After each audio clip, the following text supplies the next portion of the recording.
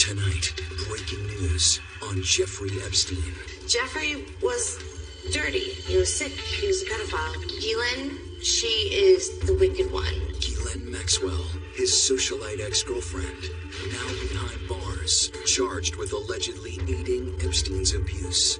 The monster Jeffrey Epstein that everyone came to know would not have existed but for Ghislaine Maxwell. Does she have secrets to reveal about the rich and famous to save her own skin? Swear raise right hand.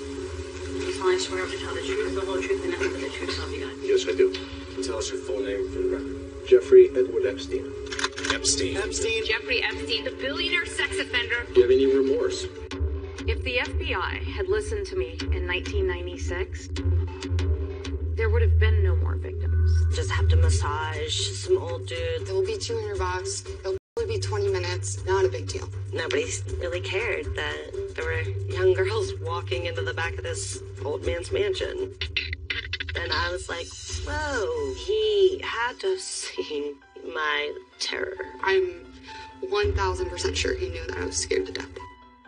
And I think he liked it. He was definitely molesting underage girls on a daily basis, multiple times a day, and everybody was okay with it. Anybody who ever attacks Jeffrey Epstein, he attacks back. The girls would call my office saying I was just followed home from school by a black Lincoln Navigator. The more that the story unfolded, the sort of crazier it became.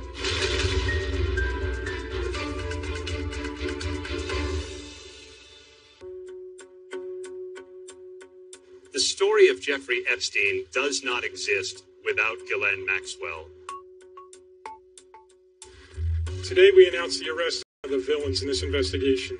Nearly a year to the day since Jeffrey Epstein was arrested and charged in a sex trafficking enterprise, his longtime companion, the British socialite Ghislaine Maxwell, herself was arrested.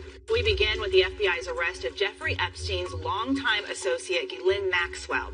Maxwell stands accused of recruiting underage girls for sexual abuse. Maxwell played a critical role in helping Epstein to identify, befriend, and groom minor victims for abuse. It is a real long time coming. The monster Jeffrey Epstein that everyone came to know would not have existed but for Ghislaine Maxwell. Ghislaine Maxwell had been living out of the public eye. She had been rumored to be in Europe. She was rumored to be out in California. Finally, the FBI tracked her down in New Hampshire. Agents said she was living... To my knowledge, the first person to ever complain to law enforcement about Jeffrey Epstein or Ghislaine Maxwell was Maria Farmer. She did something, just nobody listened. My name is Maria Farmer, and I first reported Jeffrey Epstein and Ghislaine Maxwell in 1996. I'm painting these beautiful survivors, these women. You can see not only their outward beauty, but their inward beauty. With each person I'm drawing, I realize that's another person who was harmed. And each one of those should have never happened, because I reported it so many years before. I first met Jeffrey Epstein in 1995, so I'm 25 years old. I had just graduated from the New York Academy of Art, and all the students have a show. He went to shake my hand and he said, "You're so talented. I love your painting." This is the painting that Jeffrey Epstein purchased the night I met him. It didn't take long after the first connection that Jeffrey Epstein offered Maria Farmer a job. Maria was initially hired to collect art for Epstein, but that quickly morphs into a role where she's signing in guests in the front entrance of his townhome, which is one of the largest private homes in Manhattan. I really kind of admired him because he would tell the story about growing up in Coney Island and how he created this entire empire he had built. Epstein did not grow up with money. He grew up in a working class household. Epstein had a reputation for being extremely intelligent and gifted at math. I was always very good at mathematics. What made you interested? It was solving puzzles. There's a strange feeling when you get the right answer to a puzzle. He never graduated from college. However, he was able, because of his intelligence, to find work at on the Upper East Side in Manhattan. Dalton is a private school on the Upper East Side that's historically been associated with the tippity top of the 1%. He found what I think was a brilliant way to meet rich people, which is through their children. Epstein's rise begins, at this school. He manages to use that as a springboard to get a job at Bear Stearns. Here's a guy who was smart, charming, cunning. He knew how to read people and get what he needed from them. During his time at Bear Stearns, he had met a client of Bear Stearns named Leslie Wexner. Epstein and Mr. Wexner become really close friends in those early years. And Leslie Wexner is a billionaire. He's the founder of the Limited Company. And Epstein ultimately began managing millions of dollars in wealth for not just Mr. Wexner, but for his entire family and their fortune. Now, exactly what he did with that money is unclear. I don't know how much money Jeffrey Epstein's relationship with Les Wexner changes his financial situation. He becomes this ultra-rich, mega-rich guy. It's not long after Epstein starts working for Wexner that he begins to acquire this vast portfolio of luxury properties around the world. My own island, or my own ranch. I can think the thoughts I want to think. I can do the work I want to do. I have freedom of sport as I see fit.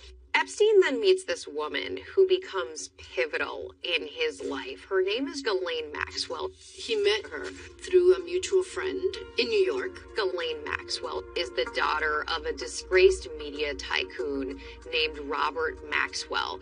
Robert Maxwell owned the Daily News, owned a bunch of tabloids in London.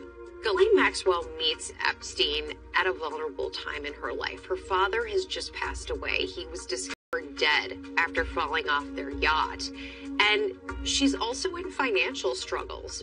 Ghislaine has social entree to many of the world's most powerful and richest families.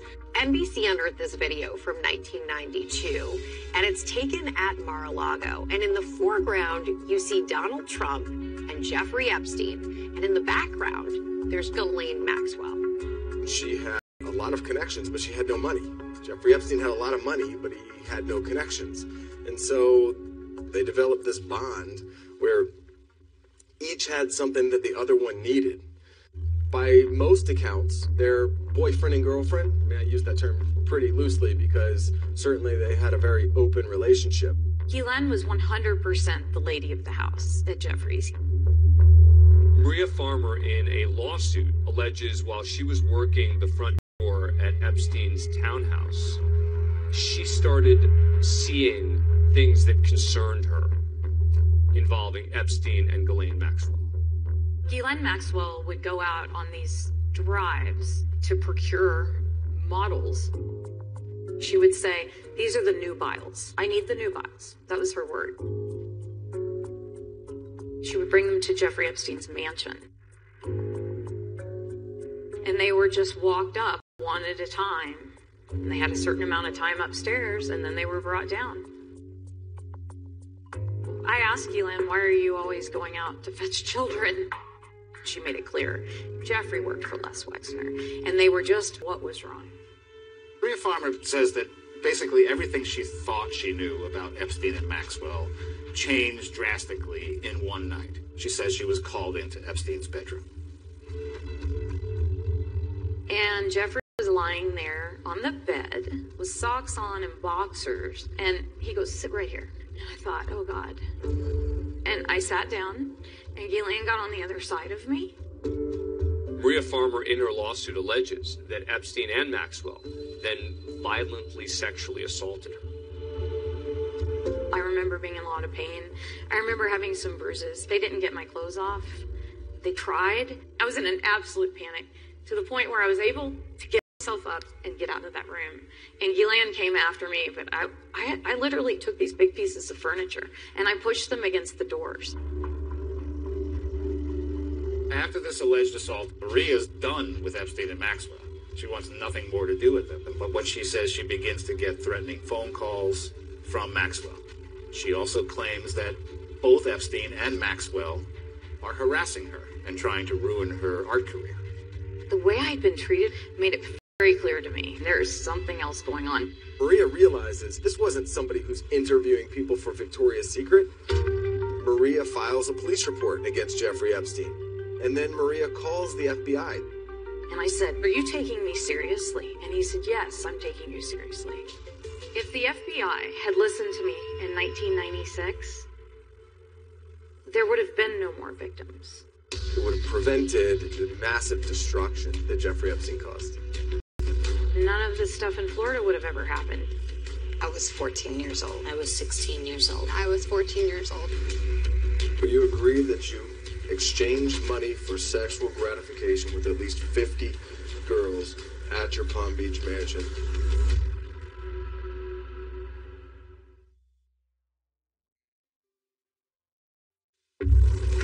So raise your right hand. These lines swear or affirm to tell the truth, the whole truth, and nothing but the truth, so help you God. Yes, I do. Do you enjoy coercing minors into sex acts with you? Will you agree that you exchanged money for sexual gratification with at least 50 girls at your Palm Beach mansion? At the present time, my attorneys have counseled me that I cannot provide answers to any questions relevant to this lawsuit.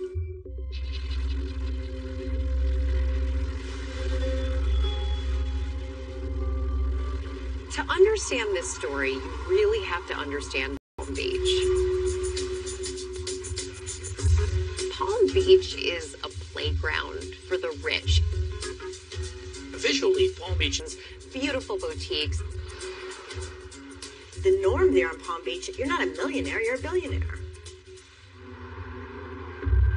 But of course, it's not the real world. Once you cross the bridge, it's a whole different world. The girls that were involved in this, they really could not have been more separated and different from the world of Palm Beach. They're living in trailer park homes.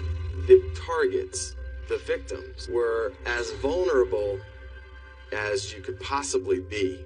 Do you know somebody by the name of Courtney Wild? I'm Courtney Wild and I'm 31 years old. When I was young, my parents weren't around. I was living at a friend's house. It was just a hard time in general. But I was actually a very good student, straight A's and B's. I played the trumpet. I was on the cheerleading squad. I loved school. Isn't it true that you were targeting young, economically deprived minor girls with little or no parental guidance?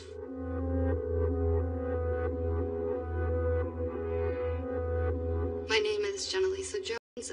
My 14-year-old self was very lost and broken, very impressionable. My mom was very bad into drugs.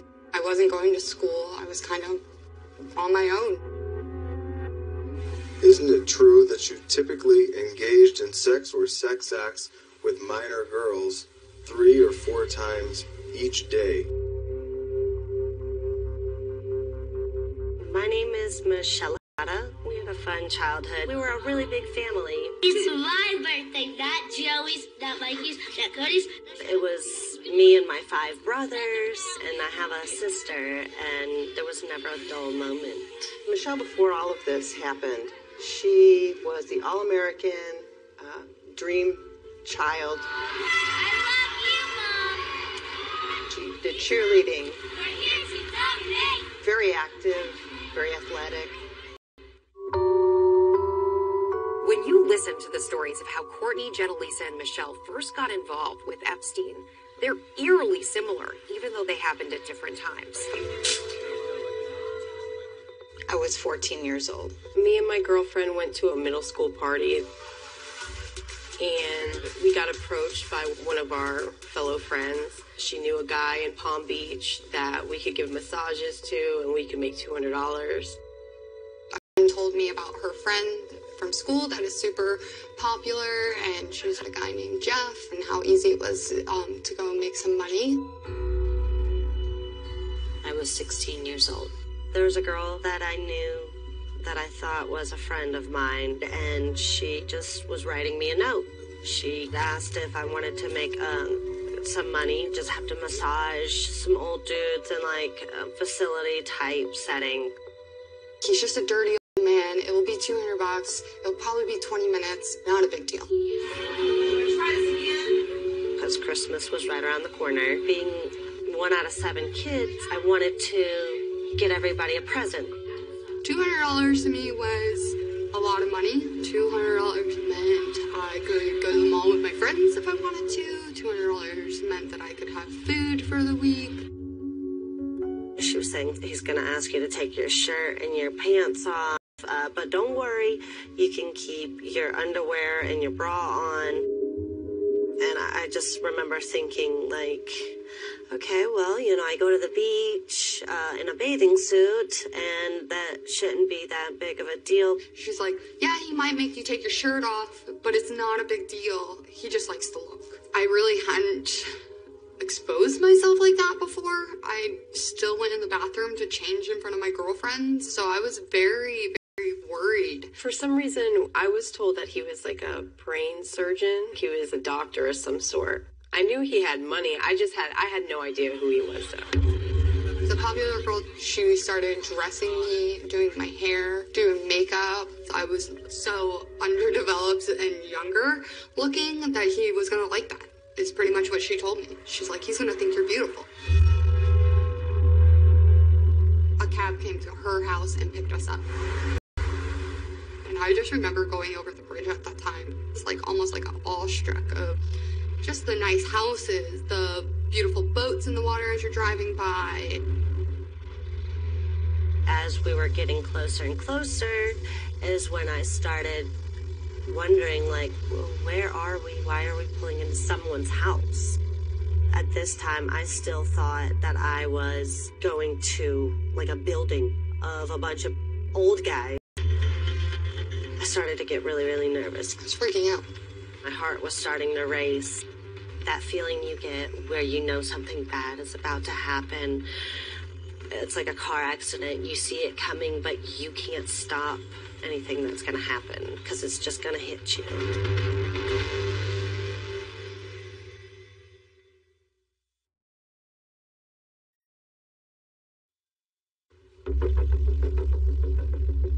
There's very few people. It's extremely private. Once the cab pulls up to his house, we all got out of the cab. There was the guy outside trimming flowers, but nobody looked up. Nobody really cared that there were young girls walking into the back of this old man's mansion. We were let in by a couple of ladies. Tall, blonde, tan. We went into the kitchen. We stood there. I was very nervous on what was getting ready to happen. With each of these underage minor females that was brought to your house, your method of sexually exploiting them was nearly identical. Is that correct? Typically, first-time appointment, the girls would be led up a stairway into Jeffrey Epstein's bedroom. We're going up a spiral staircase. The lady, she's giving me like a rundown of what's supposed to be happening. Jeffrey's gonna be in there. He's gonna be on the phone. Just do what he asks. All I kept looking at was the massage table when we walked in. Jeffrey just comes in and lays on the massage table. He just seemed like he was a business guy. Well fit, clean cut, might have played tennis. He would instruct the new girl as to how he wanted to be massaged, where to start, what motion. By presenting it like it's a legitimate massage, it's not going to set off any radar. It's going to seem maybe a little weird or unconventional, but not necessarily threatening or dangerous. They turned on that timer when I got in there, and so I was like, okay, he's just gonna be lying just like this, not a big deal. The moment that he walked into the room, it was almost like an excitement, a weird grin on his face that he knew he was doing something he wasn't supposed to do. There is absolutely no way in my mind that he could have thought that I was 18. I was really little and short and tiny. I had braces. I'd look like an innocent 14-year-old. When he came in, he had to take my bra off and my pants off. I was allowed to stand there in my underwear. That's what it was told to me. He was just kind of like staring at me like a weird old guy would. Just kind of like I was like a fun toy for him. He opened up his towel and he was completely nude, and he started telling me, "Come closer to me." And he was touching my breasts, and I remember him telling me, "You're such a beautiful woman." And at this time, I did not think I was a woman at all. I just thought that I was like a girl. This part of the process is almost identical every single time. He would typically flip over and he would start masturbating himself. When you're 14 and you go through something like that, it's just so much to take in all at once. I was like, this is not happening right now. I was definitely nervous. The whole thing was just not a good feeling. He started trying to rub his finger along my underwear line. When I told him no, he just told me, "If you take them off, I won't touch you." So I took my underwear off and I ended up being completely naked in his room. He tried like pushing my panties to the side. When he tried to do that, I backed up and I went like this, and I was like, whoa. And he had to have seen my terror on my face. And I'm like, oh my gosh, is this buzzer gonna go off at any point? He was very good about gauging where the line was, how far he could get this person to go. If she removed her top, all right, take off your bottoms. I just felt like I had to. I didn't have an option. Like, what was I going to do? I was the only one in the room with him. Like, where was I going to go? If I screamed, who was going to hear me? Who was going to come? I felt very frozen. He was an older man with a lot of money, and they were children. And so you have this automatic sort of pull to obey, to follow instructions. I was living second by second, hoping that I would see the other side of that door. And I'm 1000% sure he knew that I was scared to death to be there. And I think he liked it. And then, like, the timer went off, and then he said, there's $200 for you. And he wiped off with his towel and walked out. It was very, like, he was done. Bye. I remember just, like, walking down the stairs after it was all done and just being, like, just feeling so disgusting and shameful. And then in the same way, you know, I had $200 that I didn't have before. He was coming back here ever again. I had never been touched like that by anybody. Not a boy that I liked nor anybody else. I cried the whole way home. I was just thinking about, I'm never going to let anybody touch me again. The investigation really starts as a result of this one call from a concerned parent. There was an incident that occurred with one of my stepdaughters. I need information on this gentleman. All I know is he's got money out the yin-yang that he can do whatever with money, and he basically does this with a lot of teenage girls.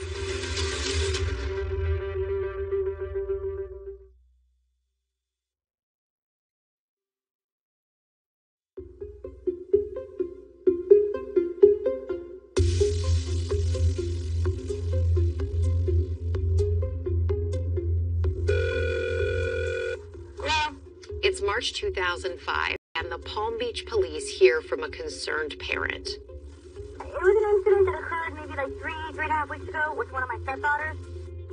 This woman tells police that her stepdaughter has a lot of money on her, and she can't explain where it came from. She had over $300 on her. So her family becomes very suspicious about the fact that she has all this cash. She ultimately comes clean about what's happening. Her daughter had been paid some money to go to house on Palm Beach and perform a massage on an older man. She eventually admitted that there was undressing involved and some type of inappropriate contact. I wasn't quite sure if there was an investigation or if you guys, well, this is the first I'm hearing of it. I'm going to initiate this report and we're going to try to establish jurisdiction on this, okay? Monday morning, they told me about the case. The next thing that needs to happen is police will interview that 14-year-old girl. You said that you straddled him. What do you mean by that? I was sitting there on his back, but a little bit above his head. Under his underwear and a bra. Okay. Immediately, we began surveilling Epstein's house to see whether or not there were other victims. We had 24-hour surveillance. Certain other techniques they used were trash pulls. They uncovered very valuable information. Message pads with names and phone numbers. You have high school girls calling saying, hey, I'm coming over at this time, or I'm bringing a new call, she would like to speak with you. And the next person they spoke to was the girl that brought the 14-year-old there. How many girls have you brought to? A lot. A lot. She originally started out as a recruit and then turned into a recruiter. Every girl that meets Jeffrey starts off with giving him a massage. The more you do with him, the more you make. If you let him do things to you, you're gonna make more. Like do things, you mean touch you? Yeah, touch you in inappropriate places. I was one of the girls that refused to do that. So after that, he's like, you know what? He's like, listen, I'll pay you $200 for every girl that you bring to me. She was able to explain what the scheme was, how it was that Jeffrey Epstein was accessing this number of girls. So it's like a train. It's like I introduce them to all my friends, and then people bring her friends. It goes on and on like that. Who else was underage? Under 18? All of them. All of them? He told me the younger the better. Definitely the younger the better. Just as that woman in the police video, Courtney Wild, at age 14, says that Epstein convinced her to go out and recruit other girls for him. Because I was so young and basically homeless, I felt like it was an opportunity for me to get on my feet. This is the neighborhood that I lived in when I met Jeffrey Epstein. It is a trailer park. Some of the girls that I brought to Jeffrey's, lived here as well. $200-300 is a lot to somebody that's from this neighborhood. He would have one of his cars pick us up, and they would pick us up at the front of the neighborhood right here. He just wanted the new face and the new girl. That was his addiction. And it was very much like an addiction. He would just hound me and call me and say, hey, do you have any girls? Do you have any girls? One distinctive time, I brought a girl there, and when she came downstairs, it was clear she was traumatized. Something definitely happened that she was not okay with. I hold such an extreme amount of guilt for bringing these girls. He really just had middle schoolers and high schoolers all over Palm Beach running around and trying to recruit for him. He was the client, he was the pimp, and he was the pedophile. Jeffrey Epstein could not have done this alone. According to the police records in the case, many of the girls... Sarah Kellen was one of the main females that he used, that was an assistant of his. Sarah Kellen was Jeffrey Epstein's main scheduler of massages. He would literally have 3 a day lined up all the time. 9 o'clock, another one at 12, and another one at 4. He would always have staff there. I would get this food made for me. We would see all these people that worked for him, all these adults, and nobody looked at us like, hey, what are you doing here? He was definitely molesting underage girls on a daily basis, multiple times a day, and everybody was okay with it. Now that I look back, I always think, why was I okay with it? It just indoctrinated to believe, when she's very young, that this is just what the rich and powerful do. Once you train a 14-year-old that this is okay, you've groomed her perfectly.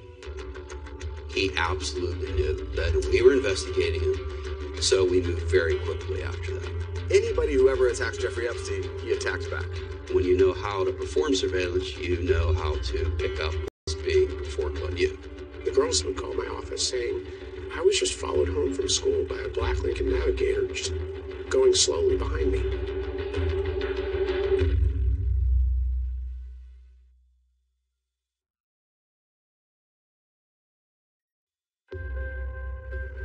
Do you have any remorse for your actions against these victims? The whole thing about it is if I didn't go to Jeffrey, without a shadow of a doubt, my life would have gone a different way. You put a lot of guilt on yourself, not the person that did it to you. I became a completely different person. I was living in a world of like rainbows, sunshine, unicorns, butterflies. And then when this happened, it was more like you can't trust anybody. Started like sleeping with people, becoming very angry. I was gonna be the one that used people and made them feel like. She started to change quite a bit. Very emotional, throwing a lot of temper tantrums. We're thinking, okay, well, she's a teenage girl. She's 16, you know. It's just a phase she's going through. A lot of times, what girls will choose to think is, this is my fault. And so I'm not going to tell. I didn't say anything to anybody except my best friend for a year until the police showed up at my door. And I was thinking, oh my God, I cannot believe that somebody knows. So at that point, I had to go and tell my mom what happened. Things in the past started making a lot more sense.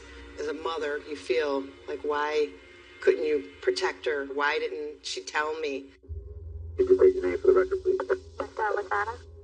I've listened to the recording of me talking to the detectives. He went down to my vagina. We've heard it all. I tried. I could hear how little I was and how, like, afraid. I felt really bad for that little girl.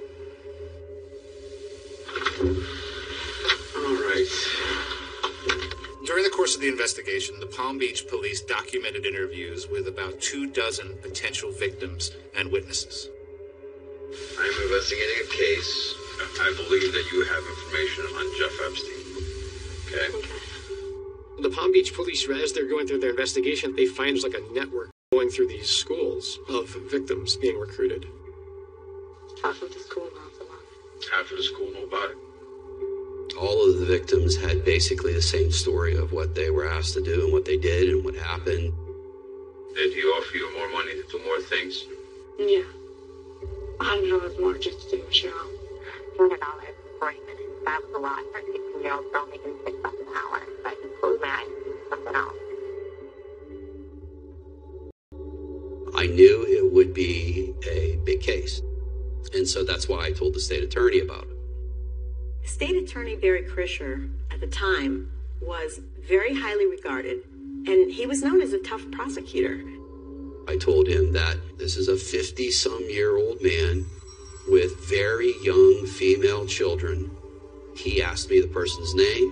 I told him it was Jeffrey Epstein, and he said, I never heard of the guy. He said, we'll put this guy away the rest of his life. It'll be easy for us.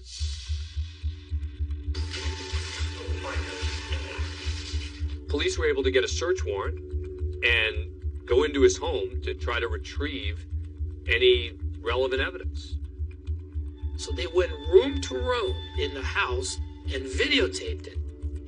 Jeffrey Epstein was tipped off on the search warrant. The computers had all been removed. Still, there were message paths They had everything they needed to paint this guy as a 20-year jailbird. It was mind-boggling. Epstein decides he's going to turn the tables, and he's going to make sure that the alleged victims and even the investigators are being looked at. Anybody who ever attacks Jeffrey Epstein, he attacks back. When you know how to perform surveillance, you know how to pick up when it's being performed to you. I was under surveillance, as was the lead detective, for at least 3 months, pretty much 24 hours a day. For a sitting police chief, that's pretty unusual. Many of these girls were followed. They were threatened. Jeffrey Epstein's private investigators, they were trying to get information. They wanted me to talk to them. But it was definitely intimidation, harassment. The girls would call my office saying, I was just followed home from school. A black Lincoln Navigator just going slowly behind me.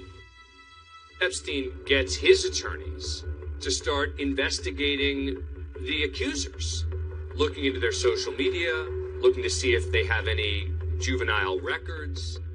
Epstein's lawyers also start sending letters to the prosecutor's office. One in particular calls an alleged victim, quote, untruthful, sexually active, smokes marijuana. The letter also says Mr. Epstein does not use drugs or alcohol and has an unequivocal reputation for being truthful. Epstein's attorneys said, look, hey, these girls are doing bad things. These are bad girls. You're not going to be able to prove your case. Police Chief Ryder says at this point he notices a significant change, and he and his detectives are getting radio silence from the state's attorney's office. I asked the state attorney, Barry Krischer, to stop in my office. He told me all this case was a misdemeanor.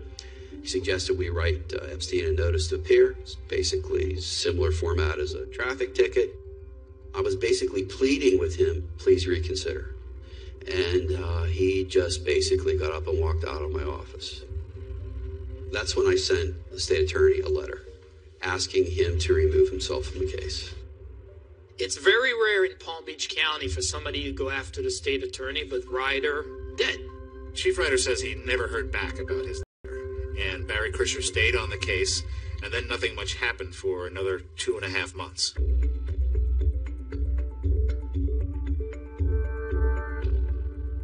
When I opened the newspaper, I was stunned.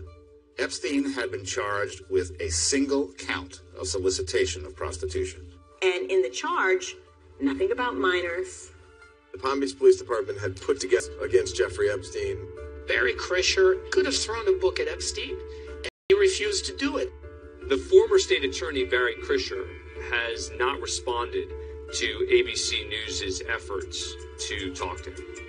Krischer defended his actions in a public statement, saying that he presented evidence and witnesses to a grand jury, which returned a single-count indictment of felony solicitation of prostitution.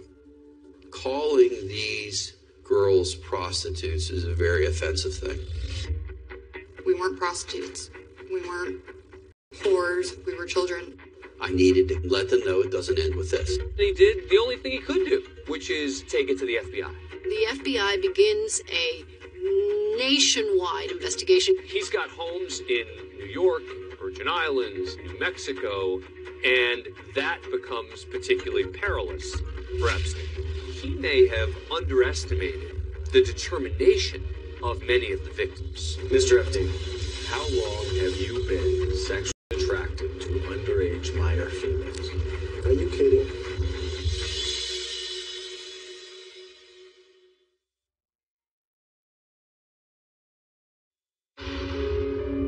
Do you enjoy coercing minors into sex acts with you? Didn't care.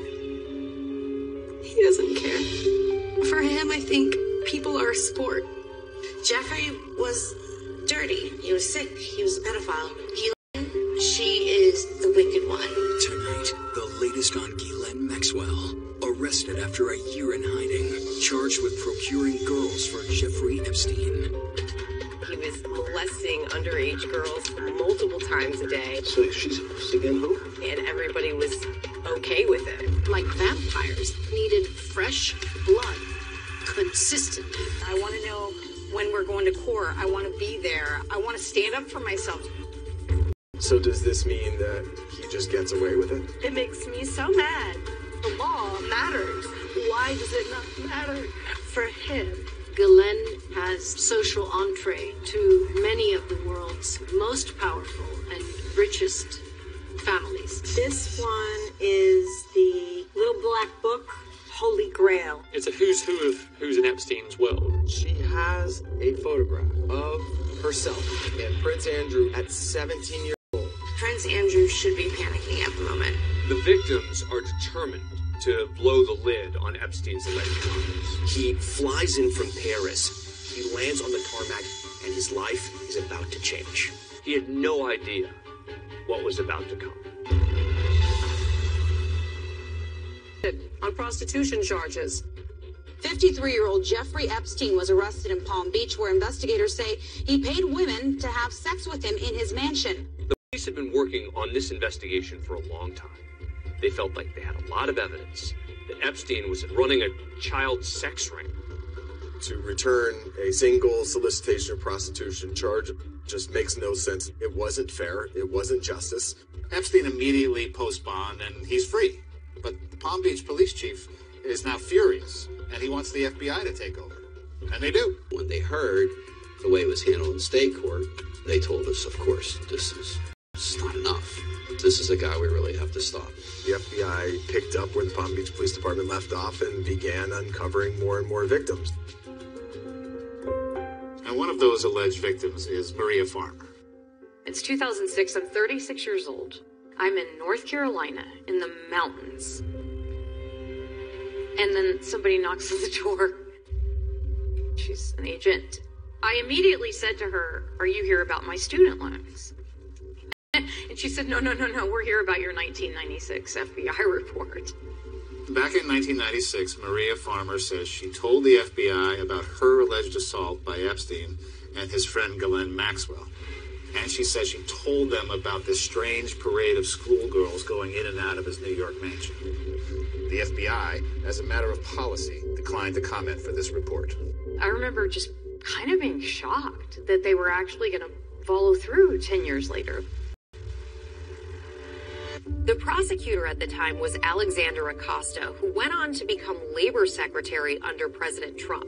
He led me to believe that he would do his job and that he recognized this as a very serious case. The feds had a 53-page indictment ready to go, listing serious charges.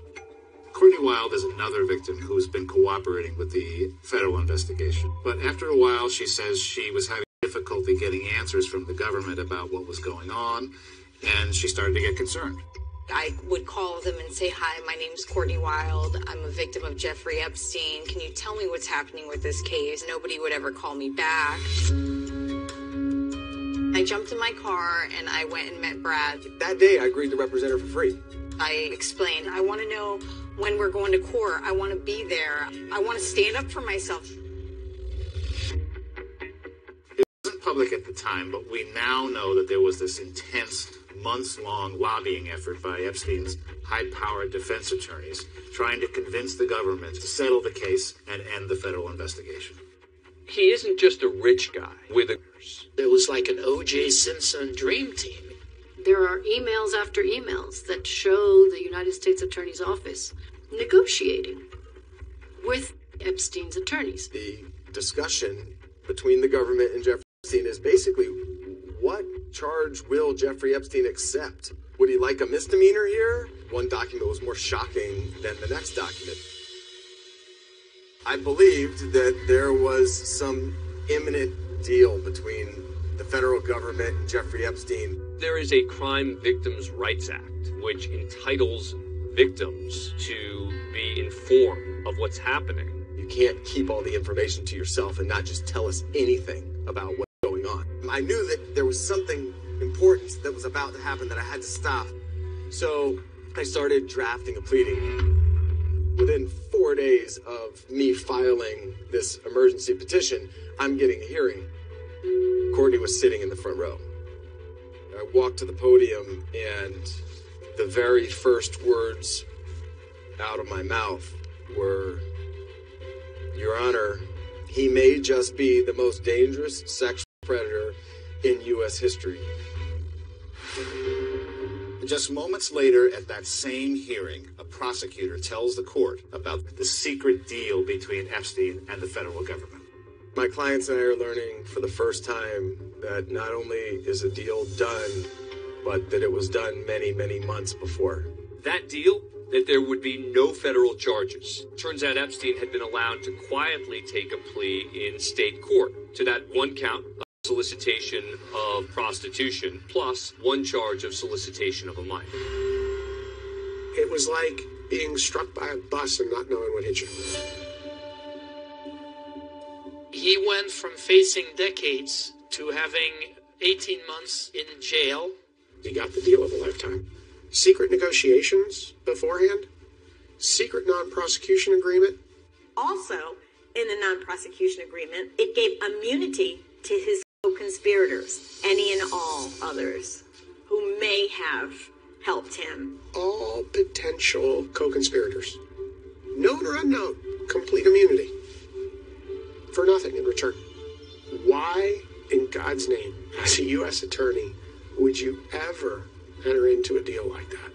It just felt surreal. They excluded the victim from the solution entirely. I just felt betrayed. We never received the courtesy of a call to say that we actually settled with this raging pedophile.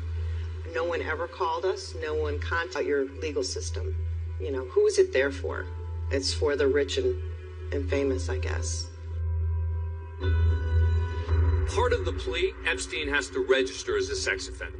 But even in serving his sentence, Epstein's cut breaks. After a few months, Epstein gets work release privileges, which means that for up to 7 days a week, up to 16 hours a day, he can leave the jail and go to his office. It's mind-boggling the breaks that he's got. But while the criminal case is over, Epstein's victims are preparing to fight back. Courtney said, "We're not stopping. There's no quitting her." So, unfortunately for the U.S. Attorney's Office and for Jeffrey Epstein, they got the wrong person on the other side if they think that she's going to back down. The victims are determined to blow the lid on Epstein's alleged crimes. The accusations against him expand beyond Palm Beach, especially allegations from a young woman named Virginia Roberts. She claims that she was loaned out to Prince Andrew. And she has a photograph of herself at 17 years old. That was pretty stunning. Do you know Virginia Roberts? Can you spell it?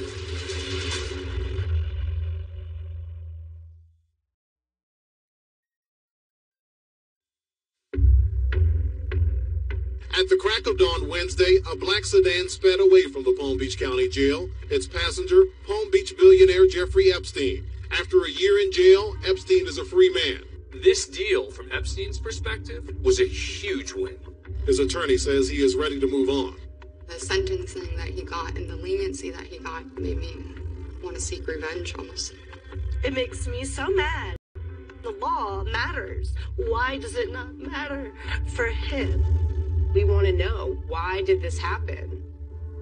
He came out of jail feeling more untouchable than ever. But he may have underestimated the determination of many of the victims. Courtney Wild files a lawsuit against the government, alleging that they illegally made this deal without consulting with the victims, as is required by federal law. Courtney is also suing Jeffrey Epstein for the sexual abuse that he committed against her, and dozens of other victims are also suing Jeffrey Epstein. This is a videotaped deposition of Jeffrey Epstein. We were able to subpoena witnesses, take depositions. Can you tell us your full name for the record? Jeffrey Edward Epstein. Isn't it true that you pay your employees to bring you underage minor females for sex? Isn't it true that you have made the statement, in quotes, "the younger the better"? In every single deposition. No matter how much I'd like to. On advice of my counsel, I assert my federal constitutional right under the Fifth. I'm going to take the Fifth. Mr. Epstein, how long have you been sexually attracted to underage minor females? Objection, harassing, argumentative. Are you kidding? He was narcissistic, arrogant, overconfident, felt he was untouchable. Part of my goal was to see if I could figure out a question that would be so embarrassing to him that maybe he would say something that would be really stupid, regardless of what his lawyers were telling him to do. Is it true, sir, that you have what's been described as an egg-shaped penis? He smirks. He gets a smile on his face.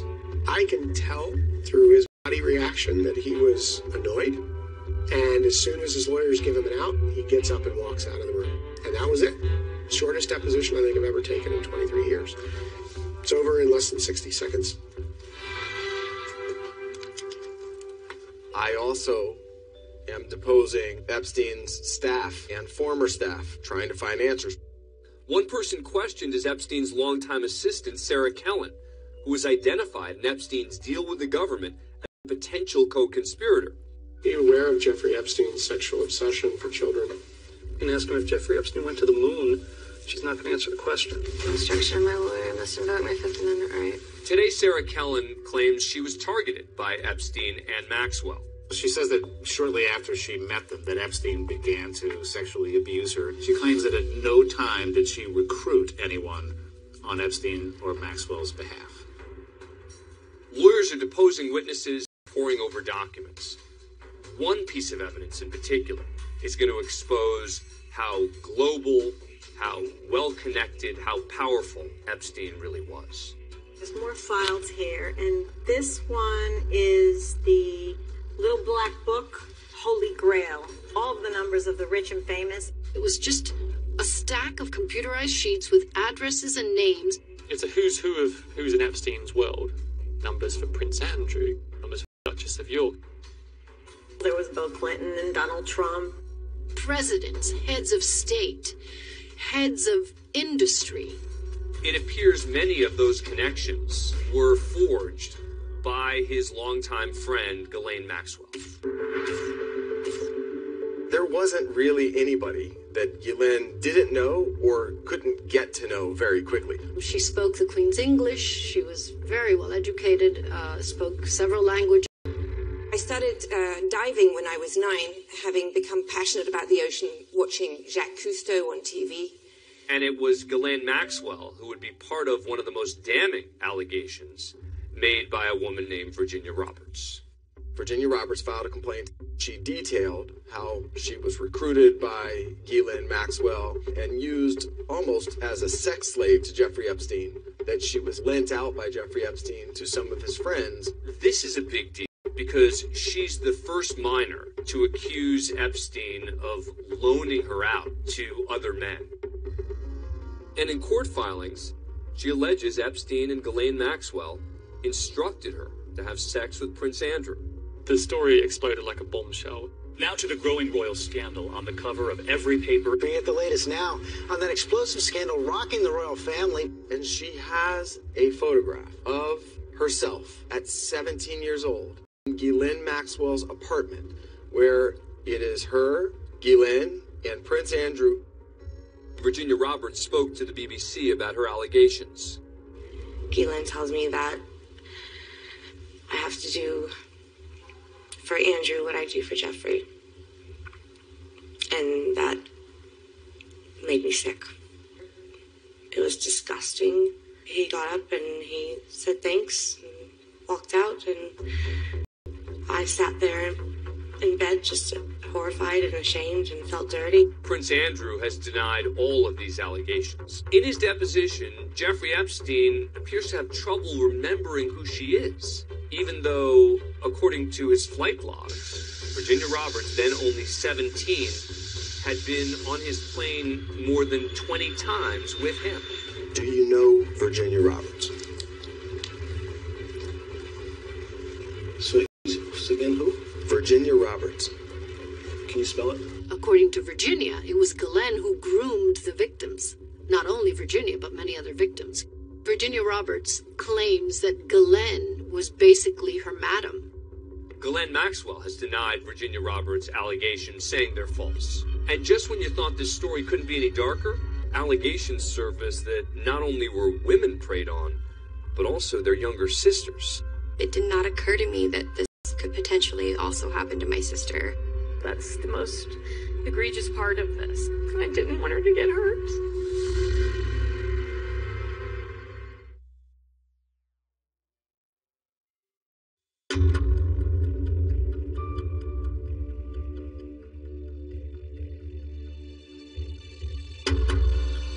Glenn lived a world. We met at the Four Seasons Hotel in Beverly Hills. This tall woman comes breezing in and introduces herself and said, "Hi, my name is Glenn. Nice to meet you." Shante Davies came from a troubled background, in and out of homelessness. In 2001, she's in her early 20s. She's living in Los Angeles, an aspiring actress. She's also in training to be a masseuse. When one day, she says, her massage teacher asks her to come along on an appointment, and the client turns out to be Ghislaine Maxwell. Ghislaine gave her the opportunity to work as a private masseuse for Jeffrey Epstein, who's this billionaire with jets and homes and islands. They said, "We're going to Jeffrey's Island in the Caribbean." Didn't actually even know that people could actually buy islands. We landed on St. Thomas, and then we got on a boat, and we drove to his island across turquoise waters. There was different villas all over the place. A gym, a pool. It was very intoxicating. Shante Davies would later tell a court that her experience on the island took a dark turn when she was called in to give Epstein a massage. I started to massage him, and he yanked me down on top of the bed and pulled me on top of him. I said, "Please no." That was all I could get out of my mouth. He finished, and I ran out back to my villa, barefoot. I just felt like I was just trapped, like there was nowhere for me to go. And, you know, who was I going to tell? Ghislaine? In the case of Jeffrey Epstein, the victims felt not only powerless, but they felt seduced. They felt ashamed. Who am I going to tell? I don't see how anyone can help me stop this. So they really probably felt very stuck. I had already come from a background in which I had been taught to accept abuse. It just became a situation where I just got deeper into it, and I didn't know how to pull myself out, really. Shante Davies continued to occasionally work for and travel with Epstein and Maxwell. But it turns out that Epstein had allegedly taken a particular interest in Shantae's younger sister, Tila, who was just 17 at the time. She says that Epstein promised to send her abroad to study and transform her life. Tila Davies would later go public, and in a lawsuit, she alleged Jeffrey Epstein preyed upon me. He put me in a vulnerable and dependent situation and took advantage of me. I was only 17 years old. I was a little girl. Tila told me what was happening. I told him that I knew what he had done to my sister. He told me that life is about reality, not about dreams. And then he hung up on me. And I never talked to him again.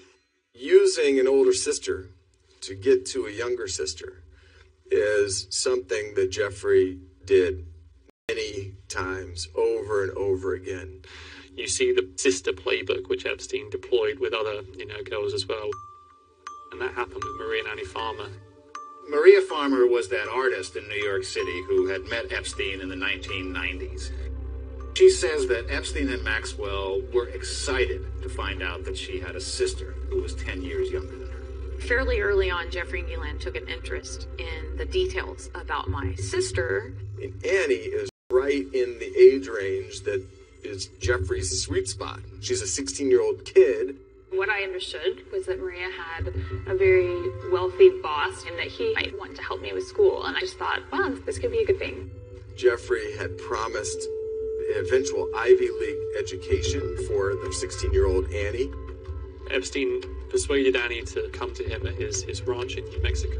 The spiel was that there was going to be a number of high-achieving students there. Jeffrey first called me to ask me if Annie could come to their ranch in Santa Fe. And I said, who's going to be the chaperone?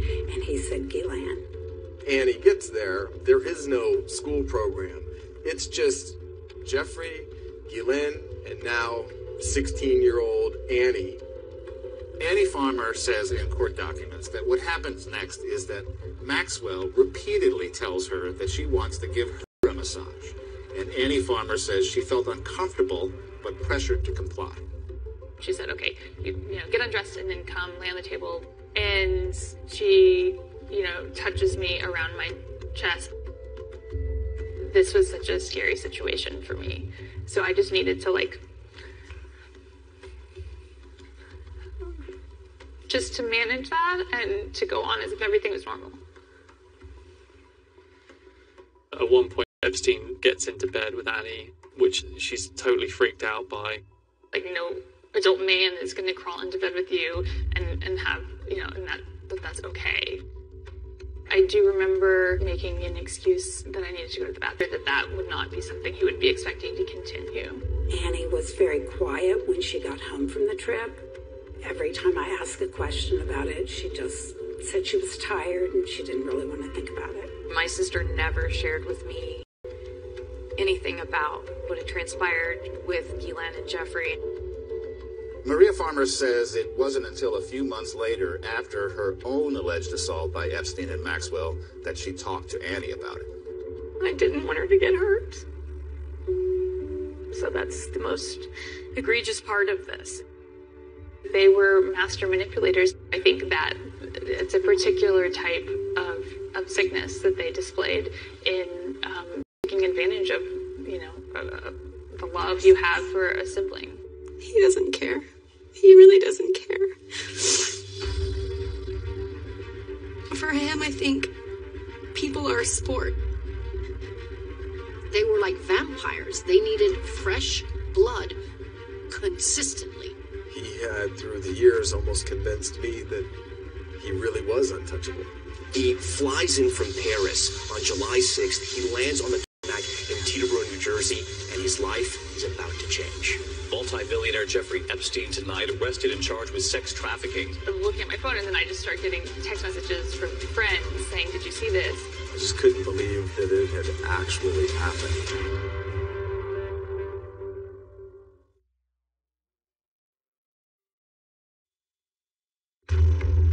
In 2010, after his sentence was served, it seemed it was life back to normal for Epstein. And for his victims, probably seemed untouchable as he spent more and more time at his private island retreat.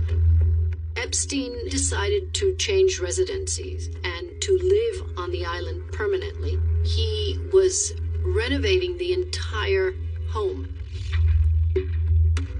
By 2018, Epstein probably feels like he's put this thing behind him. And then the Miami Herald comes out with an in-depth article about this plea deal that occurred behind the victims' backs. And the public hears from some of his Palm Beach victims.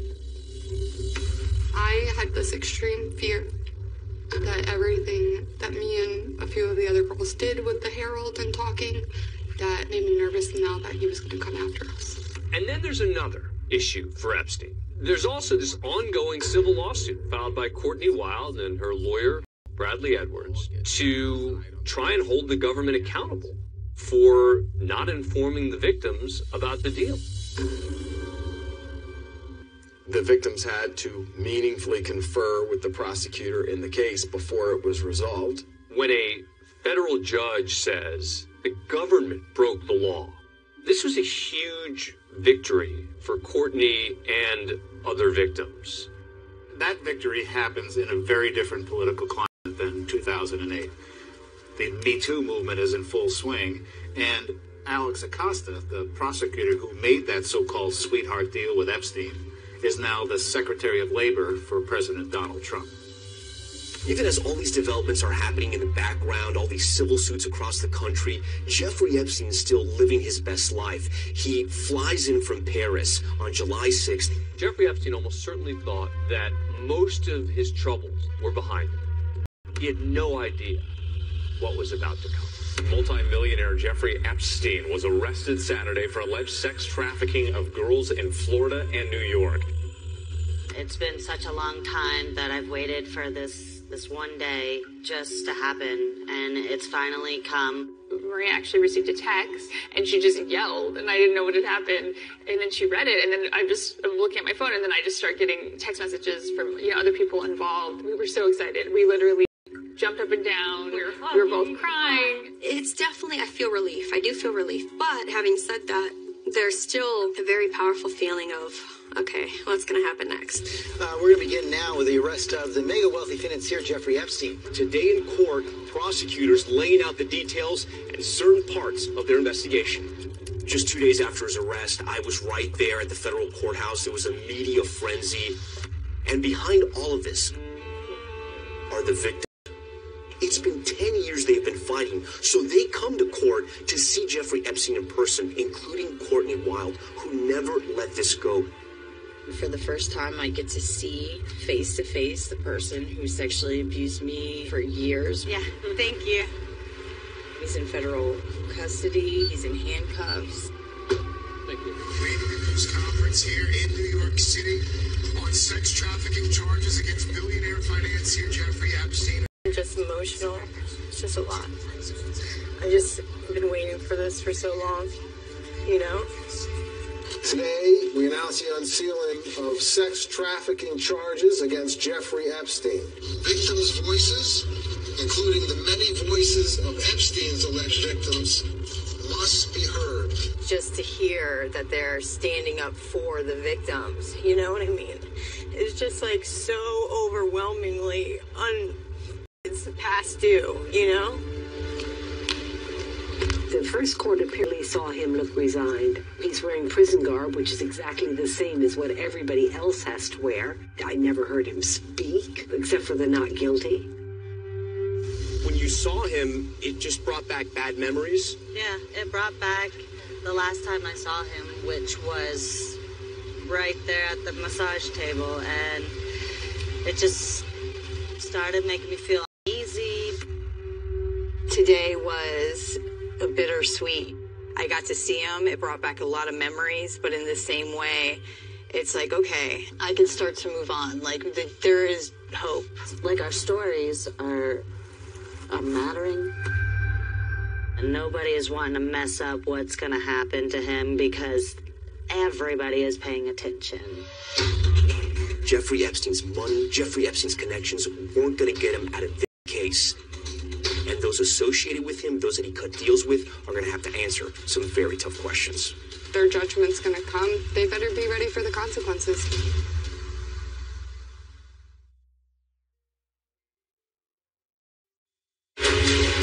Thanks for joining us. We are coming on the air with breaking news. Sources tell ABC News Jeffrey Epstein took his own life. Epstein was found dead in his cell in an apparent suicide by hanging.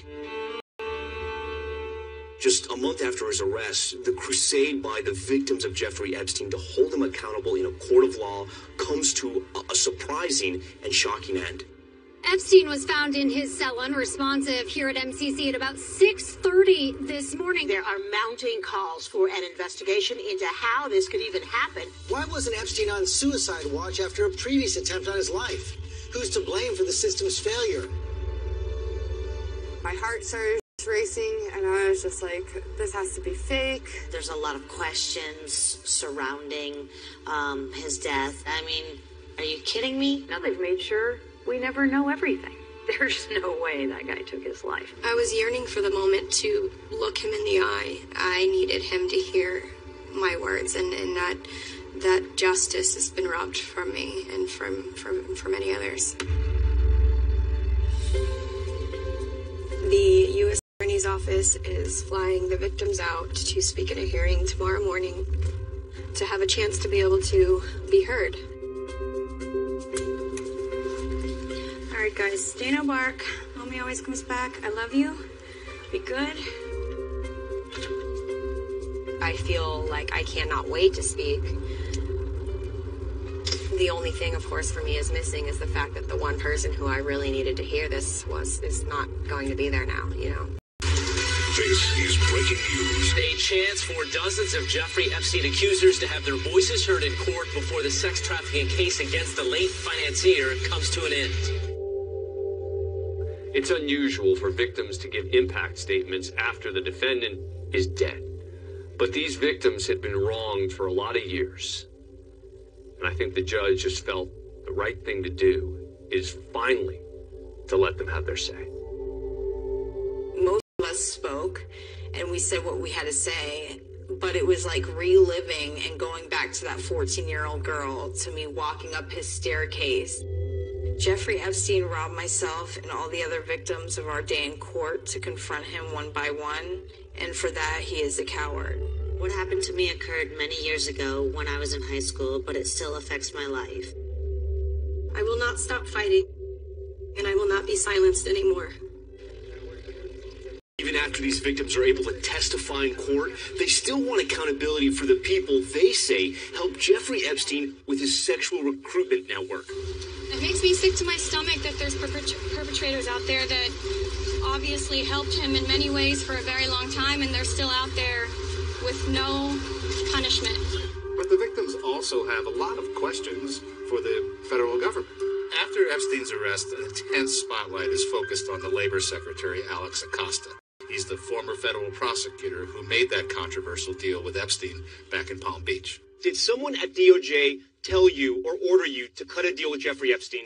When the career attorneys met with him, they presented certain terms, and the office stayed true to those terms throughout. We believe that we proceeded appropriately. Based on the evidence, there was value to getting a guilty plea. Under relentless questioning, just 9 days later, Acosta resigns his post. So I called the president this morning. I told him that I thought the right thing was to step aside. There were also questions for billionaire Les Wexner. Wexner said he cut ties with him in 2007 and had no idea Epstein was a sexual predator. Wexner also told his investors that Epstein had misappropriated at least $46 million from him and his family. Being taken advantage of by someone who was so sick, so cunning, so depraved is something that I'm embarrassed that I was even close to. But perhaps the most prominent name that's remained in the news since Epstein's death has been Prince Andrew. What do you make of Prince Andrew's denials? Can you comment on that? He has been outspoken. He knows exactly what he's done, and Andrew speaks out. In a rare interview with the BBC, Prince Andrew said he was unaware of Epstein having sex with underage girls. He denied having sex with Virginia Roberts, questioned even meeting her. I have no recollection of ever meeting this lady. None whatsoever. We can't be certain as to whether or not that's my hand on her, whatever it is, left side. Just to clarify, sir, you think that photo has been faked? Nobody can prove whether or not that photograph has been doctored, but I don't recollect that photograph ever being taken. The interview turned out to be a total disaster for the prince, forcing him to resign from his official royal duties. But for at least some of Epstein's victims, and really any reporter who's covered this case, there still remains one person everyone wants to talk to. we need to get to the bottom of everybody who was involved with that, starting with Ghislaine Maxwell. For almost a year after Epstein's death, Ghislaine Maxwell is seemingly nowhere to be found. Speculation has abounded for several days as to the whereabouts of Ghislaine Maxwell. Where is Jeffrey Epstein's former girlfriend? She's vanished. All eyes are on the 57-year-old British socialite. Reporters want to find her. Civil attorneys want to talk to her. One of the single biggest mysteries now is where in the world is Ghislaine Maxwell?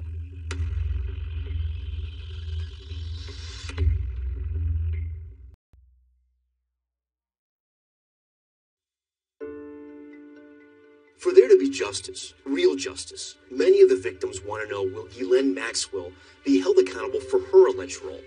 We begin with the FBI's arrest of Jeffrey Epstein's longtime associate, Ghislaine Maxwell.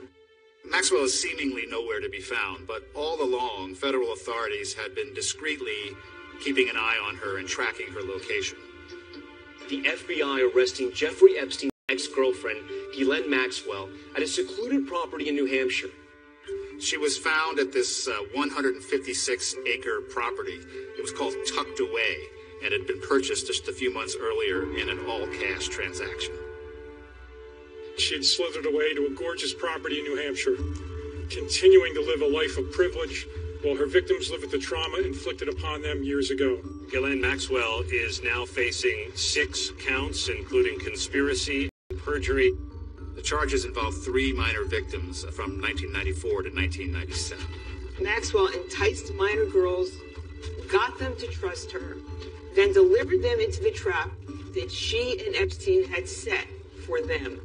Maxwell has not yet entered a plea to the charges, but she has addressed similar knowledge of trafficking or abuse, saying, as far as I'm concerned, everyone who came to his house was an adult professional person. Going on to say, I'm not aware of teenagers who worked in his home. Pointing out, it's important to understand that I wasn't with Jeffrey all the time.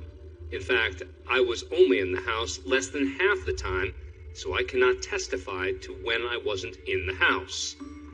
But federal authorities say she lied during those depositions, and she's now facing 2 perjury charges for some of her statements. Maxwell's arrest has again put a spotlight on Prince Andrew. We would welcome Prince Andrew coming in to talk with us. There's a clear disconnect going on here. The prosecutors in New York for months have been saying that they want to talk to Prince Andrew, but that he's been uncooperative. A source close to the prince says his team has reached out to the Department of Justice twice in the last month and haven't heard back. This photo recently surfaced of her with Kevin Spacey sitting on the thrones at Buckingham Palace. Reportedly, it's from a behind-the-scenes tour Prince Andrew gave them in 2002. Prince Andrew should be panicking at the moment because Ghislaine doesn't really care about anyone else but Ghislaine. Maxwell now is in a federal detention center in Brooklyn, across the river from the facility in Manhattan where Epstein died last August. According to law enforcement officials, Ghislaine Maxwell was given paper clothes in fear she might take her own life. The federal government says Maxwell is an extreme flight risk. They want to keep her behind bars until trial. Today, in a court filing, Maxwell's attorneys are saying that she vigorously denies the charges and intends to fight them. They say she's not a flight risk and that she never once left the United States in the year since Epstein's arrest, and that she should be let out on bail until trial. The simplest point, they argued, is the most critical one. Ghislaine Maxwell is not Jeffrey Epstein. My clients, they were very emotional when they heard that she was arrested. There could not have been a Jeffrey Epstein without Ghislaine Maxwell. I absolutely stopped painting because of Epstein, and in a weird way, I kind of started painting again because of him, because I wanted to honor the victims. These are the survivors that are still standing. I wanted it to portray how beautiful these women are and how strong they are, but also how determined they are, because they did survive. Now I have 3 kids, and I'm in a very healthy and stable relationship, which is super amazing, and I'm working at a church. I work for my parents at their cafe. I have a couple of dogs, go to the drive-in. My life is a good life. I'm a psychologist. Part of what I do now is I work with people that have experienced trauma. I'm a nanny to 3 amazing kids. I live with my 2 dogs. I'm expecting my first child. Shantae's baby girl was born this spring. I have a 7-year-old son, and I'm a waitress. I just have a very regular, normal life. The only way that the criminal justice system is going to work is if the victims have a voice. Not just the victims in this case, but in future cases. We have to make sure that it never happens again. This is a great moment. We're being heard, and people are believing us.